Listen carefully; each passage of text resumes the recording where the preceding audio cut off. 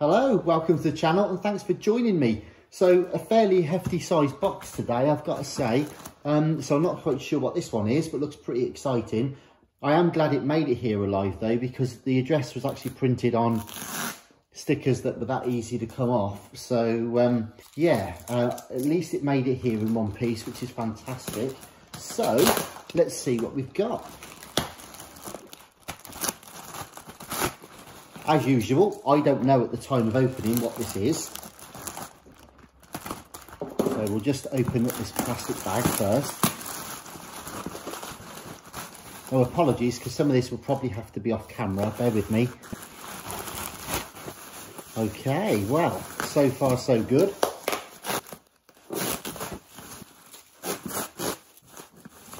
Regular viewers will know that I always try and salvage the bubble wrap if I can.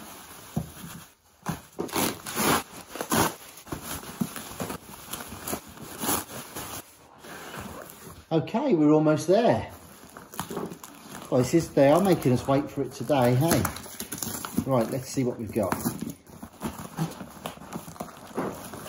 Please do check out some of the other unboxing videos on the channel as well. The idea is we unbox them first, and then we'll plug them in at a later date, find out what works, find out what doesn't work, and then repair and restore them accordingly. So here we go. Right, we are very nearly there now. One more layer of parcel tape, bubble wrap I should say.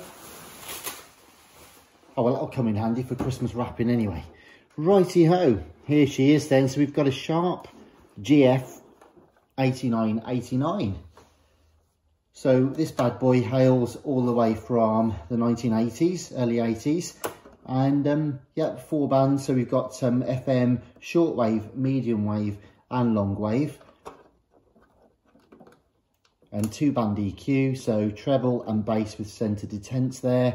There's your band selector, obviously your volume, recording level. It's got Dolby as well, which I think is Dolby B, metal and normal tape position, and mono and stereo. You've also got the auto program search system, so you can actually skip ahead by a certain number of tracks and stuff, and it'll find its place on the tape for you.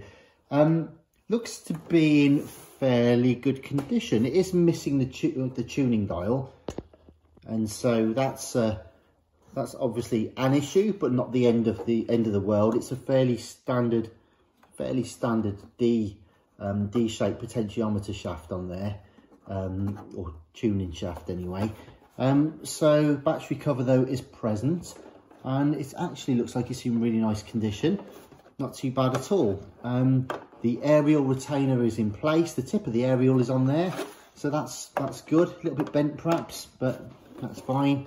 Yeah, clean and tidy overall. So quite pleased with that. I've got no idea if it works, to be honest. But then we never do we, on this channel? Where we open these things up, we don't know if the radio works, whether the tape works, or what on earth kind of state it's in. So anyway, it'd just be cool to get it on the channel. So what we'll do is in a future video, we will plug it in, test it to see what works and what doesn't work, and then diagnose any issues and get ahead to start repairing it. So please do come along for the ride. Subscribe, hit the notifications bell, and I shall see you soon. We've got loads of 8-track stuff, loads more different boomboxes, personal stereos, all kinds of vintage kit. So yeah, stay tuned and I'll be back soon. Ta-ra for now, bye.